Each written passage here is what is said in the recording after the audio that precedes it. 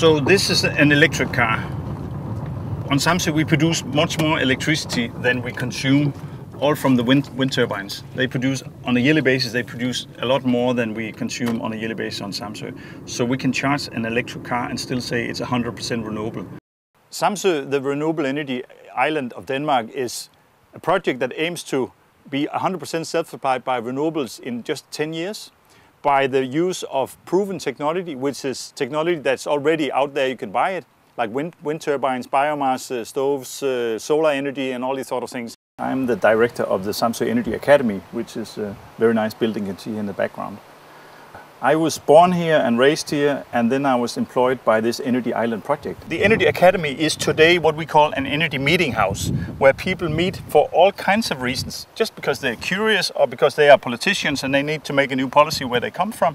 Or it can also be business people who say, maybe green development is green business, so we need to look into this. So, I mean, in the beginning it was just kind of a vision. Today it's a business potential, and from like 4 or 5 people working here, today we are 11 people working at the Energy Academy, and we consider ourselves as being quite successful actually. So we're driving now to the district heating and to one of the wind turbines, so you can actually physically see what we have been doing here.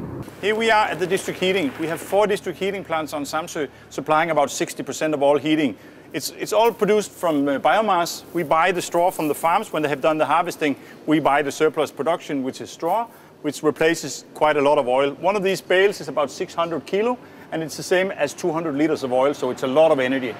So a very important part of the energy project is wind power. Wind in general in Denmark is a very big asset because there's so much wind here. We're in a windy area, and the wind turbines will do the job.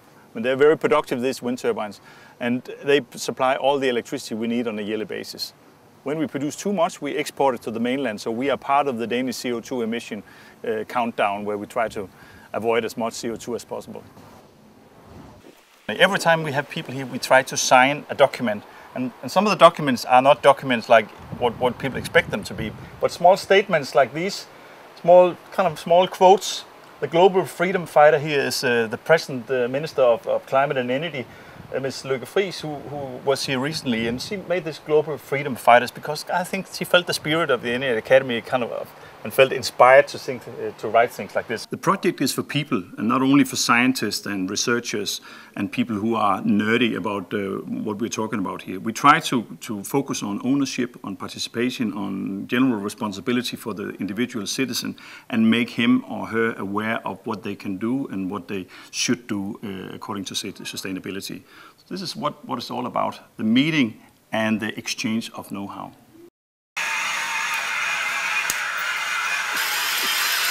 Energy production is pretty physical, very hard.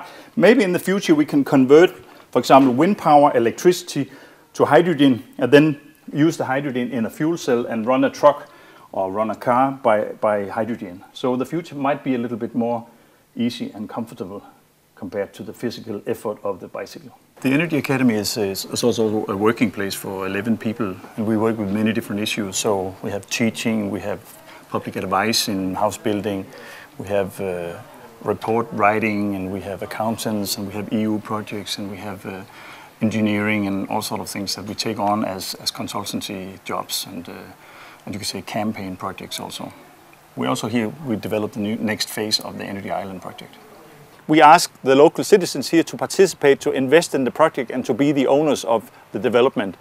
The ambition is also to be the exhibition window of Denmark to prove that this is physical, this is practical, and this can be done, and we can do it in Denmark, and then we can demonstrate for the rest of the world that it's possible.